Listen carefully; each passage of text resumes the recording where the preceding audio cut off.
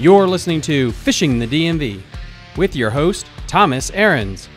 Fishing the DMV is brought to you by Jake's Bait and Tackle, located in Winchester, Virginia. If that doesn't get you jacked up, I don't know what will.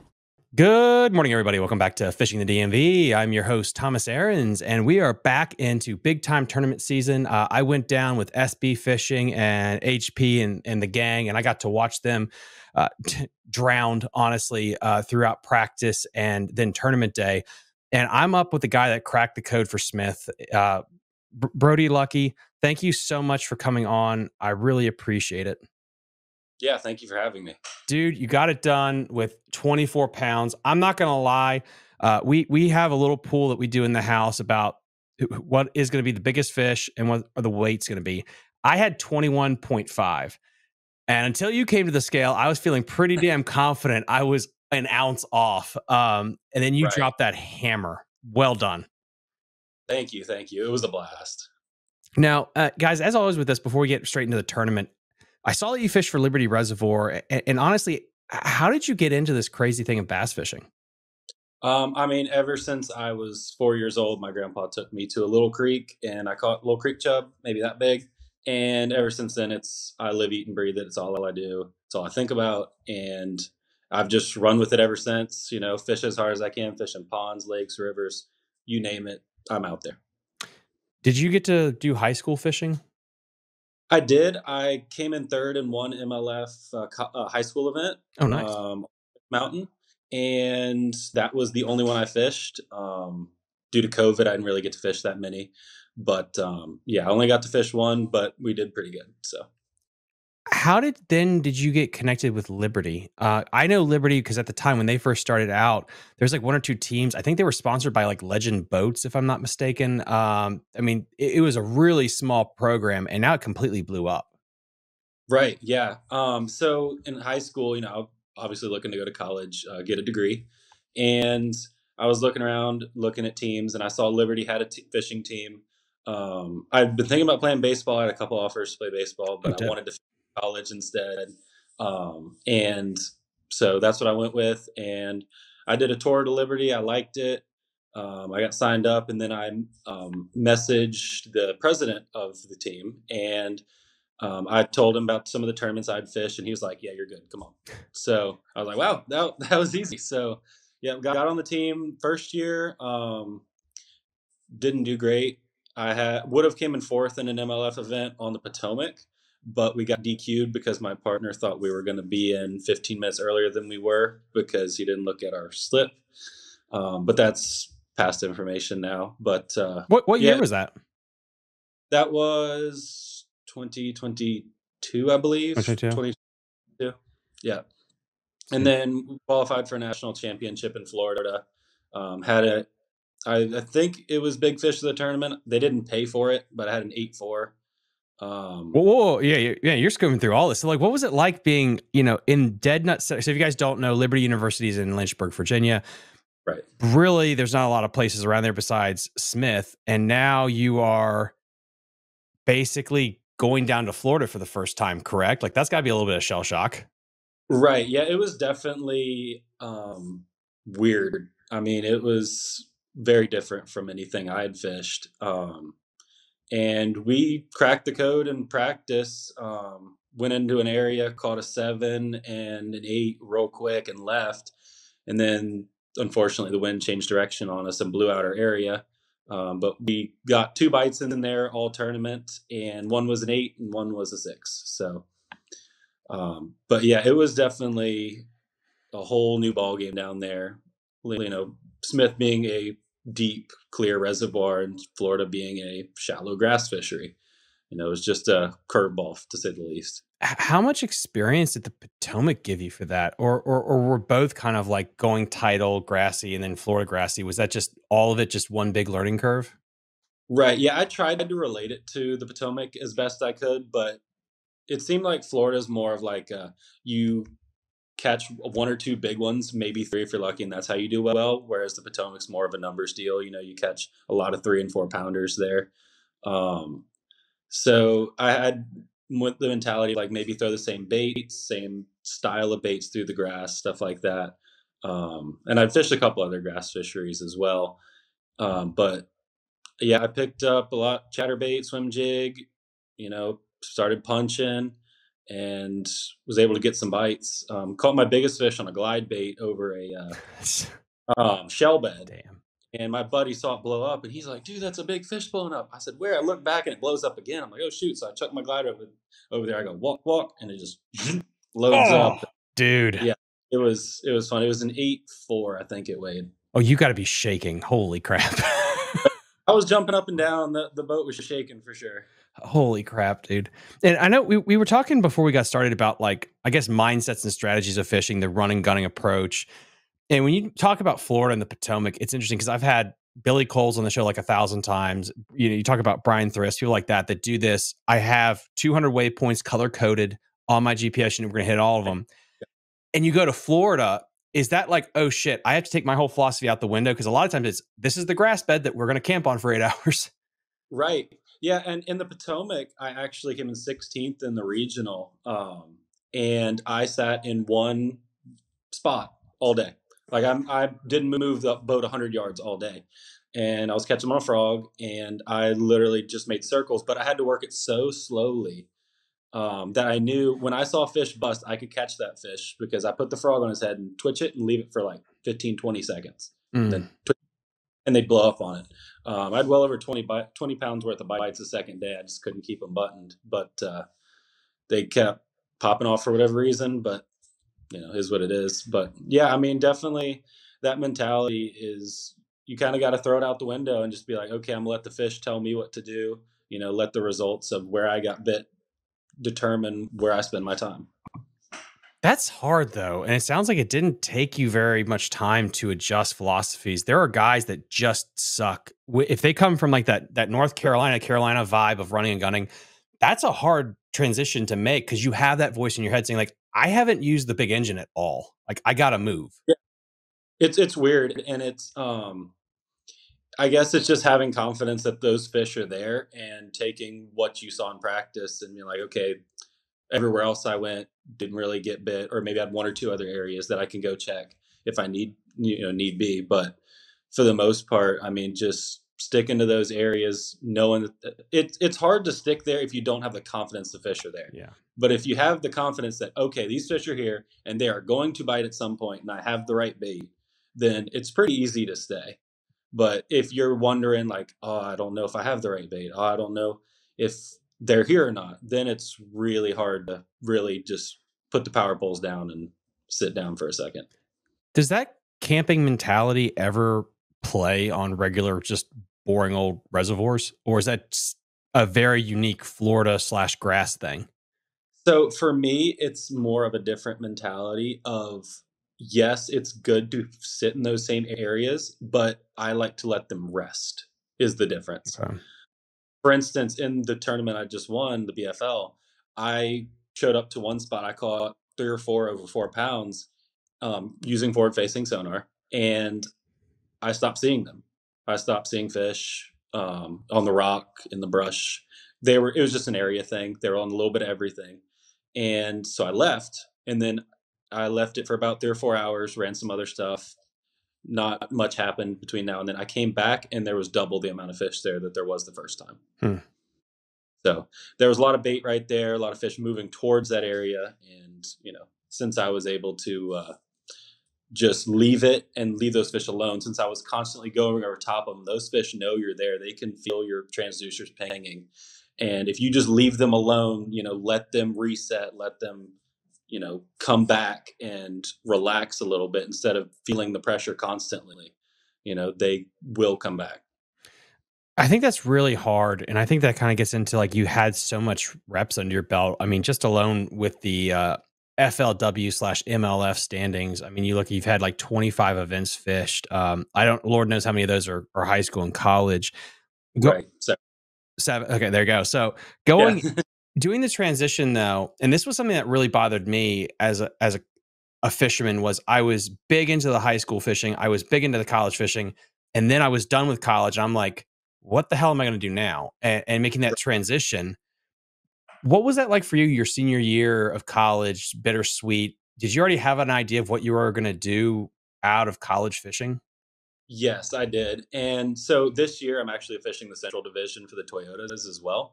Right on. Um, in 76th on Gunnersville, I had a little over 16 pounds a day there. I lost one over 8 the second day. But it was a great experience, but that's kind of where I'm heading towards, just fishing some of those bigger tournaments. I do work a full-time job, so I don't have the time to go fish like the opens or something like that. But 3 events in the year, I was able to work that out with my work and, be able to fish those events. Why the Central? They're just the closest for me, and I felt like they matched up to my strengths. The Okay. next event is on Lewis Smith in April, which sets up a lot like Smith Mountain, a deep, rocky impoundment, highland type of reservoir. So I think it'll fish to my strengths. And then Gunnersville, I caught all my fish on a trap. And I mean, it was just something I've never even caught a fish on a trap from a boat before. You're shitting Like, me. No way. Really? never. And I found one trap. I'm not going to talk about what it is, but it makes a very special sound. It's a Japanese trap, and they went nuts for it. I mean, it was in the back of their throats, just swallowing it. And I know if I could have, had a little more experience in the grass, maybe found a couple better areas, Mm. probably could have done really well in that event with that bait. Yeah, I'm shocked about that. I'm a lipless guy. I have probably about $8,000 worth of lipless baits, Oh, and half of them you can't find anymore. So I'll tell you guys about them because you can buy silent ones like in black auctions you can't buy anywhere else that are good. But that's so freaking smart about picking a schedule that's not just the closest, but like what suits my style. And I think a lot of people don't. So example is if you're not good at Kerr, people will still go fish Kerr tournaments because it's closest, let's say, versus being like, no, like this suits my style more. I'm going to go there where I have a better chance. exactly. Yeah. And I figured, might as well fish my strengths or at least fish places that allow me to execute my strengths. While Gunnersville, it's like you can do a little bit of everything. And then the last one's on Chickamauga. And I feel like for that one, again, you really have a lot of options as far as what you can do. You can fish shallow, you can fish deep, you can fish grass, you can fish ledges. There's just really a lot of options to choose from, and I feel like I can really exploit my strengths in that event. What do you do for work? I actually manage a Waffle House over in Lynchburg. Oh, cool. Yeah, I wasn't expecting to do something like that out of college, but there was a surprisingly good pay, and there's plenty of room to work up. And they gave me 3 10-day vacations a year. So 310. Holy shit. Good right, God. right. And since I just joined with them, I asked them, "Hey, can I fish these Toyotas?" And they're like, "Yeah, but it won't count towards your vacation." Um, yeah, they just let me go. They're like, "We want you working here. You showed good promise, and you know, since it's during your training period, you're not actually running a restaurant. Go for it." So they Oh my basically God. Wow. just let That's me so go. cool. Yeah.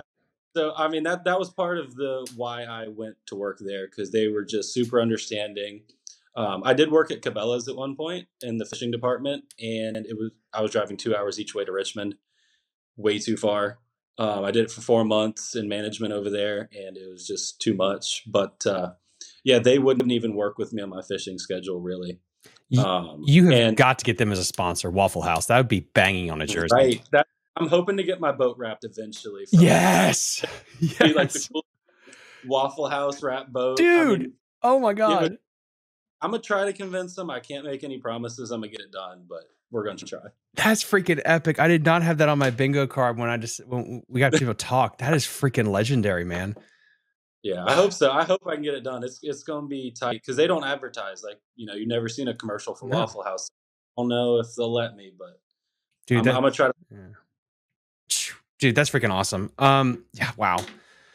With you have everything so well planned out after college, and so the success that you saw here at Smith, I mean, it really doesn't sound like it was more. It was a Hail Mary shock. How much time leading up to this tournament did you have on Smith? I'm assuming based Lynchburg College and stuff, you've had a couple of years on this bad boy. Yeah. Well, I grew up in Roanoke, so well since I was 12 anyway. So ever since I was 12, I've been going to Smith Mountain. It's definitely my home lake.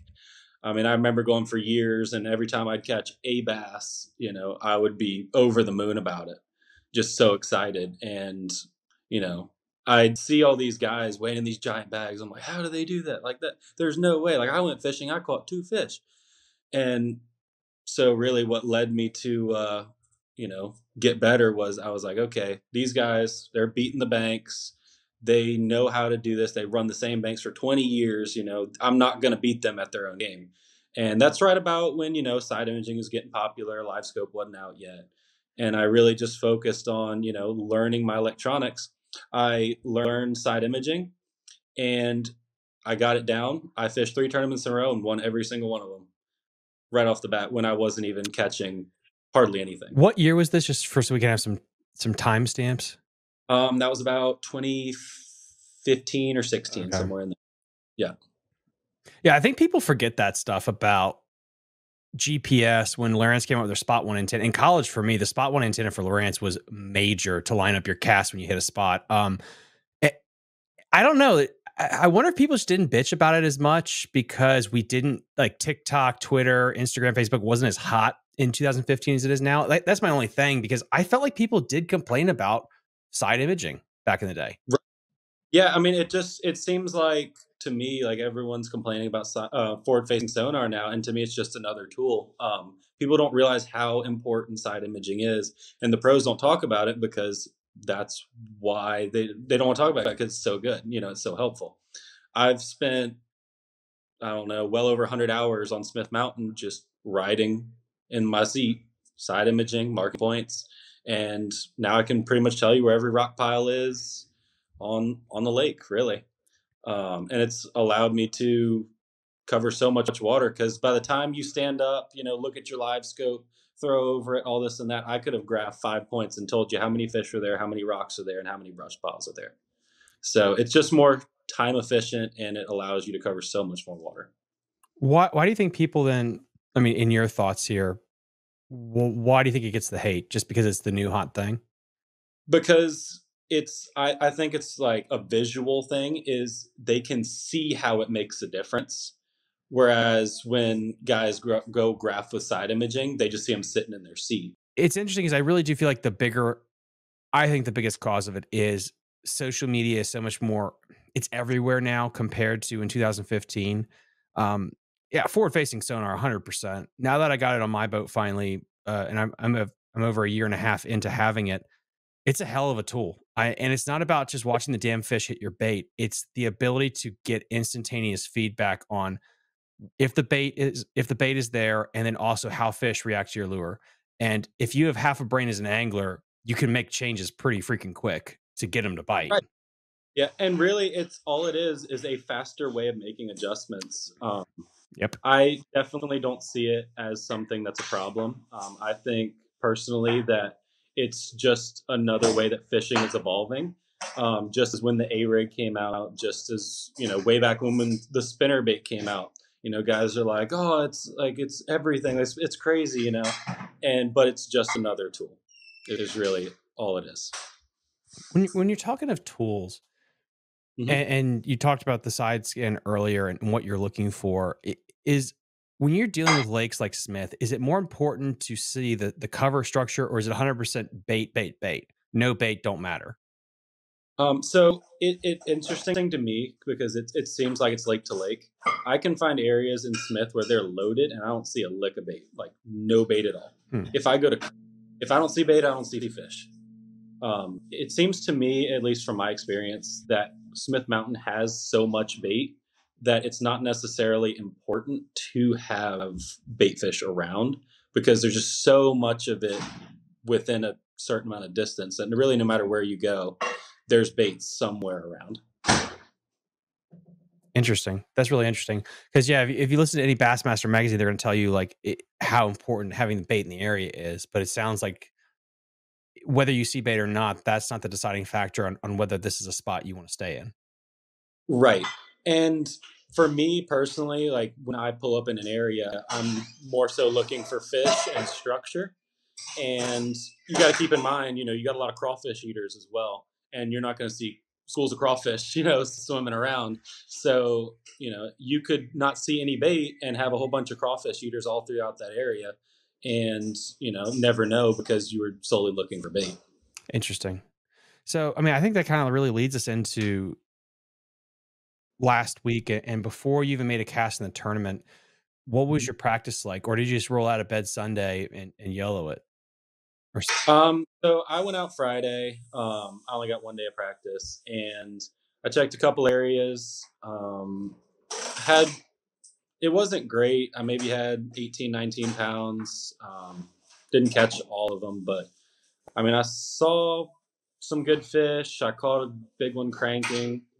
Um, I accidentally hooked a little shad, like yay big, little threadfin shad, on my rattle trap. And I saw a fish on my forward facing sonar cruising. So I just left it on there and flipped it out there. Came up, ate it, 5-pounder. I was like, now that just confused me because I was like, well, he probably wouldn't eat that if that little minnow wasn't on there, But yeah, I mean, it was a okay practice. It was just a lot of one fish here, one fish there, not really anything consistent. Like I had to cover a ton of water to, see the fish that I saw and find the areas that actually had a couple fish. Like I mean, it was just I pull up on a spot, nothing, pull up on a spot, nothing, pull up on a spot, nothing, and then pull up on a spot and there'd be a couple fish there. it was over, I think it was 64.5 on Thursday. And there were beds that we saw. I saw a couple of beds when I was out there. The fish were a little wonky. Some of the locals were really like, this is weird for this time of year.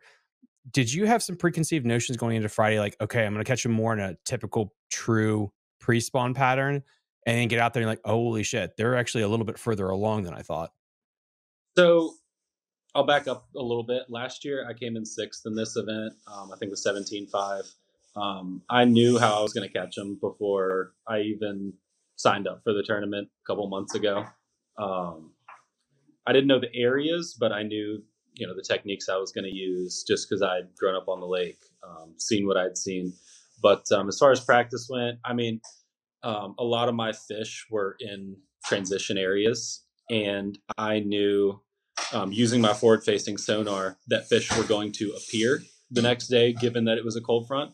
I knew a lot of people would be confused and make the mistake of thinking that all the fish are on the bank because it's gotten so warm when the tournament had all the fish pull out because of the front.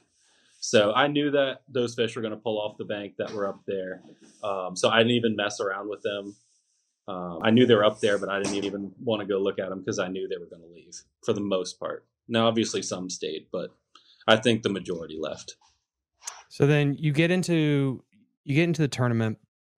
You can easily catch 18, 19 pounds like you did in practice. It decided to piss about 5 inches of rain in an hour. It felt like Saturday morning. Did you expect that, or was that like, oh crap, this is going to change anything, or was that going to plan? Honestly, the rain didn't necessarily help me, but the front did. Like normally you hear guys like, it's a cold front, it's bad. With the deal I was catching them on, it helps. It's going to help your cranking bite, and it's going to help your forward facing sonar bite. Because with the cold front, the fish tend to go lockjaw a lot of the time and not want to commit to things. So a crankbait being that reaction bite, and then a lot of your forward facing sonar fish show up because they pull off of the bank, off of the shallow water where they were. So was your plan to then just forward facing Demiki rig them first kind of thing, get your limit, and then go head hunting kind of was the vibe, or just hammer down and cover water? So as far as the forward facing sonar thing, in my first spot, I had 18 pounds in the first 30 minutes with a 7-pounder. So it really wasn't necessarily that I was looking to go head hunting after forward facing sonar. Like I knew I could catch enough to at least be in the top 5 doing that. I didn't know it was going to happen that quick, but I knew I was going to have at least 18 doing that. And then I looked around some with a spinner bait, checking it because really one of my main things and one thing I focus on is not having forward facing sonar be the end all be all. After I caught those fish, I pulled up and checked the spinnerbait spot. Then I cranked a bank going into another spot I wanted to check. And then I came out and chucked a Cinco up under a dock just to make sure, and just kept trying and keeping them honest, making sure I wasn't missing anything, instead of just solely focusing on one specific deal. What's interesting was now that I've interviewed a bunch of Smith Mountain guys, the mag draft and the glide are always a thing now. Especially, I think I have a real good friend who's a big time glide bait maker, and he says like Smith is one of the best places that you could take a person that's never caught one on a swim bait before. They can go there and catch it. Did Right. did that ever factor in your mind of like, I got 18 pounds now, let's just lock a mag draft or a big glide in the hand and let's just knock one out? And if why not? Because so I knew that a lot of the time your mag draft deal is a dock deal, skipping it up under docks, throwing it glides, like throwing it over wood, stuff like that, throwing it around docks maybe. Um, for me, like I said, I knew a lot of those fish had pulled off, and I knew I would have fish coming to me offshore. And for me to go then up shallow and try to force something that I personally didn't believe would happen would probably just not be a good idea. Now, if it was slick, calm, and sunny, or even windy and sunny, just something to do with the sun really seems to help that mag draft bite, especially with docks too. I might have given that a shot, but it just didn't seem to feel right for me to go do that when I had caught 18 pounds in 30 minutes and, things were going great. You kind of said something there about how fish stage, and you thought that because of the weather, the fish were going to be coming to you. hmm A lot of beliefs out there when it comes to fish movement this time of year is they're in their winning areas, they go to their pre-spawn, and then eventually they go into their late pre-spawn, blah, blah, blah, to spawning areas. But when you get these cold fronts, there's really two thoughts. Thought one is cold front hits, they go backwards. And if they're in their last pre-spawn stage before spawn, they back up. Others, they just say like wherever they are in the stage, they just lock down there. They won't back up to like their wintering holes. Like, what is your philosophy on that? Yeah, so I experienced that 100%. I had one area out at the mouth of a creek where I was seeing a lot of fish on forward facing sonar. I'd caught a good one cranking there in practice. And then in the very, very back, there was also fish back there. And come tournament time, I run both of them, and they weren't there in either one. I don't know if it's that the fish at the mouth locked down. My theory is that they move back farther during the rest of the day because it's so warm the day before, and then they stopped in that middle area, and then when those fish in the back felt the cold front, they slid back into the middle again, so you had a convergence of meeting halfway back in the pocket. Mm. And that's where, one of my areas I just wailed on them. So Did that initial area play later on in the day? yes, so the first time I pulled up on it, I caught 3 or 4 over 4 pounds, and using my forward facing sonar, and I stopped seeing them. I didn't see fish. I was like, and I had made a bunch of circles around the area, and I was like, okay, I probably pushed them down. I'm going to leave and come back later. You know.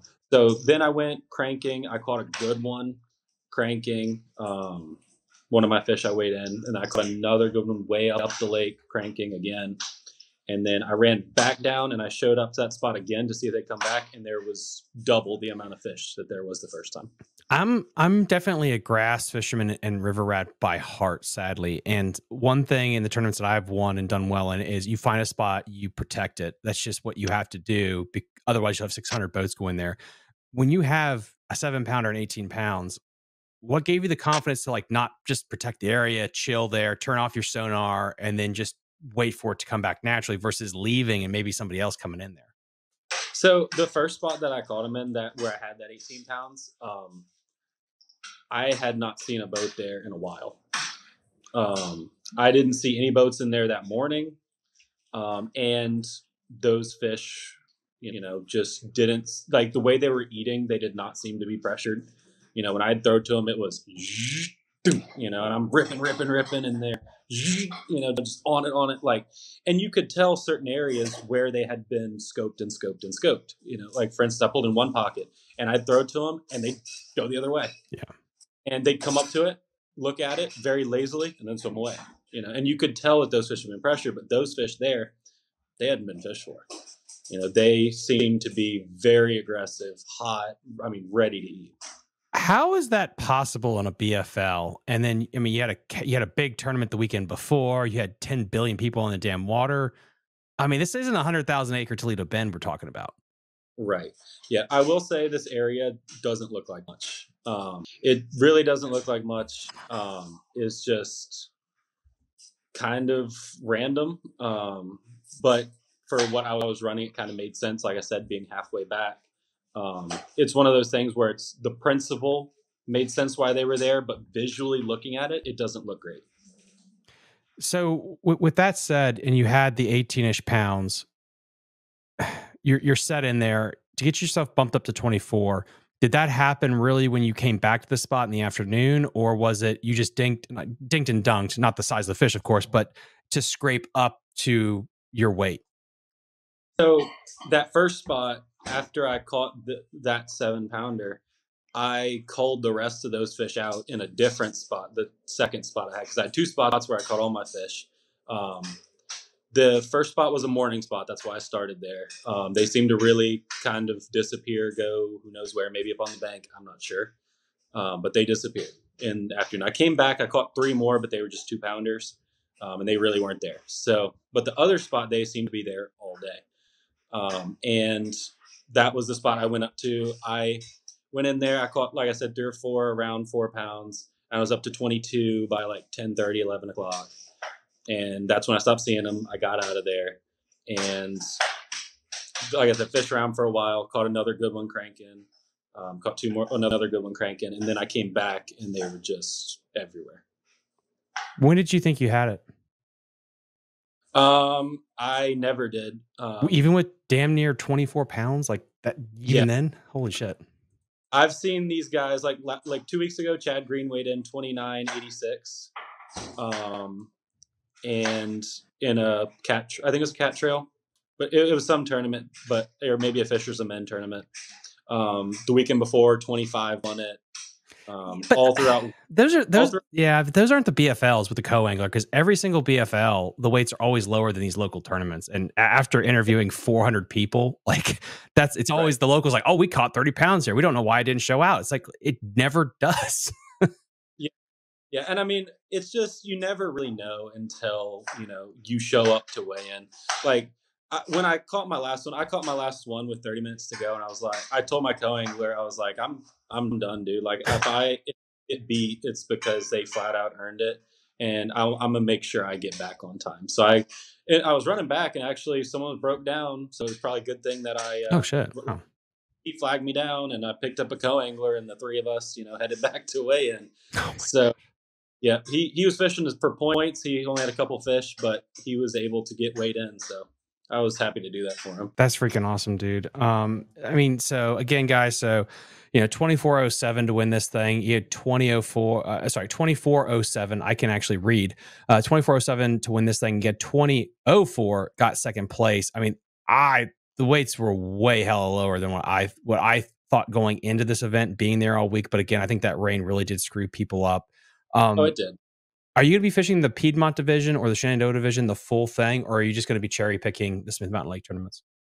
I just cherry picked this one. It just so happened to be because I work 6 days on, 2 days off.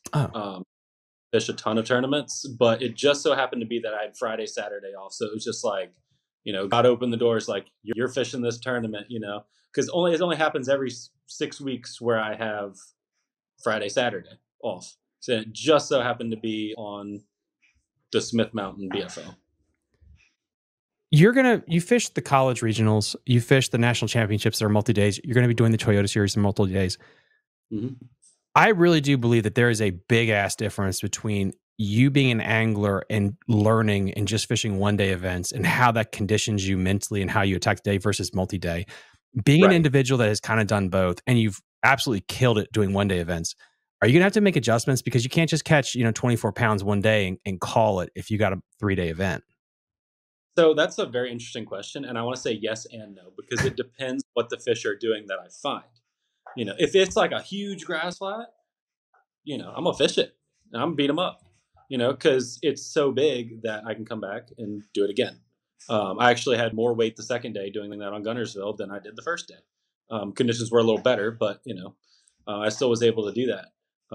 Now, if I'm running like a very specific deal, like it's rock piles, and it's one cast and that's the fish that are there, then I'm definitely going to have to manage my fish and not beat up on them. Reach a certain weight that I think is acceptable, and then go practicing if it comes to that.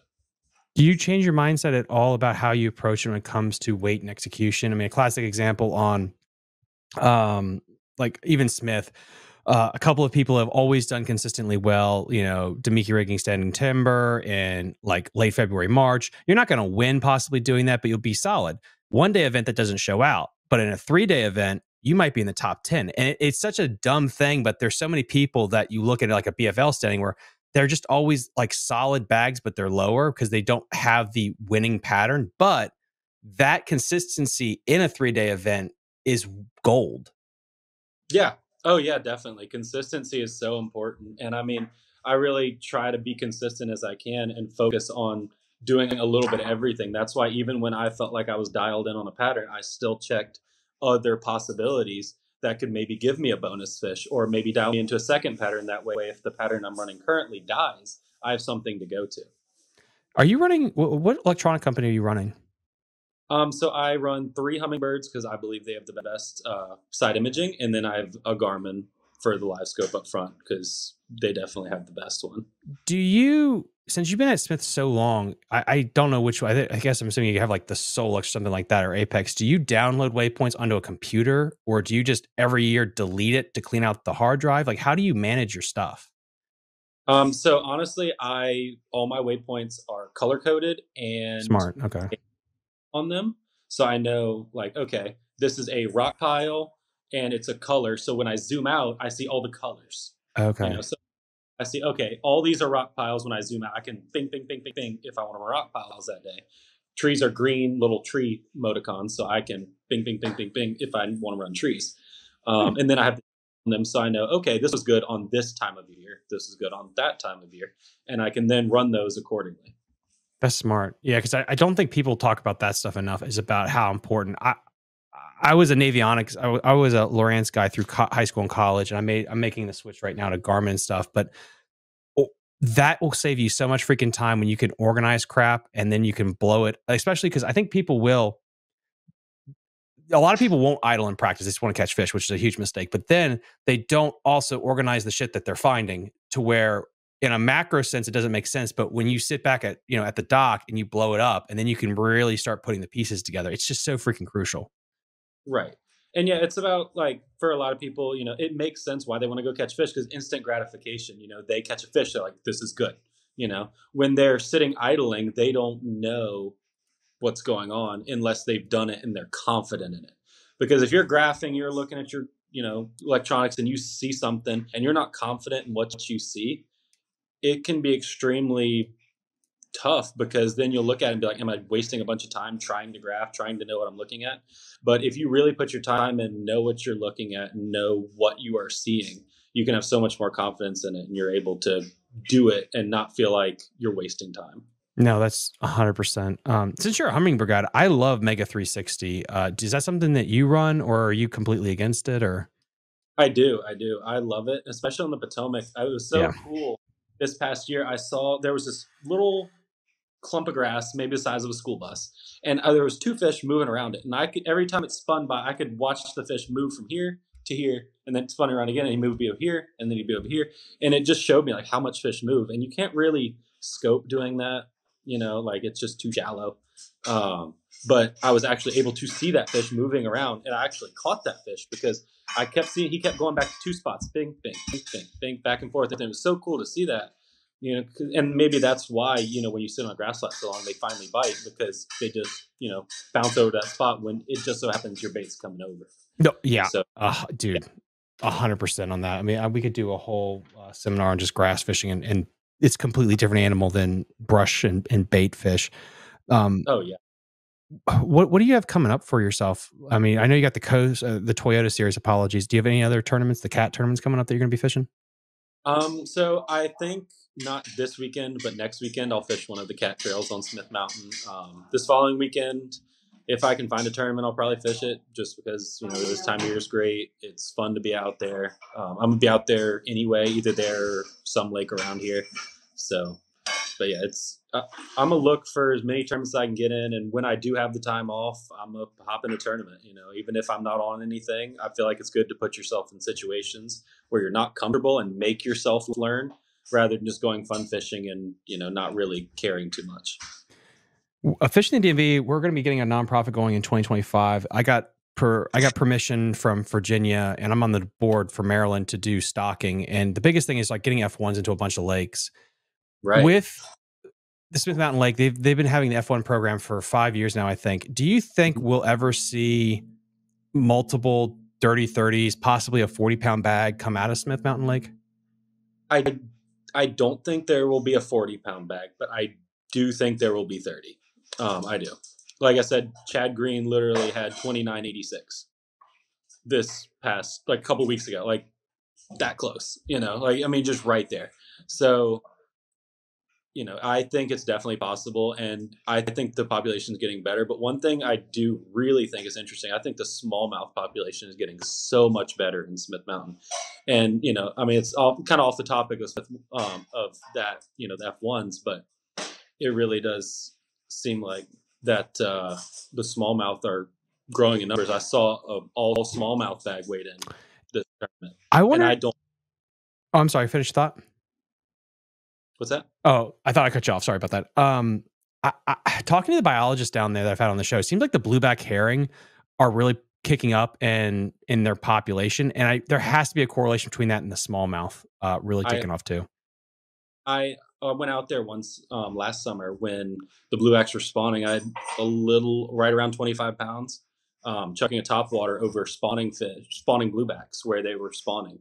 And I caught a 5.5 and a 5-pound smallmouth, that were just crushing these bluebacks. And, it used to be like back in the day, 3-pound smallmouth is a good one. The other day I went out at a 5.90, like last week, smallmouth. And, it's just crazy. Like, they're getting bigger and they're more plentiful than they used to be.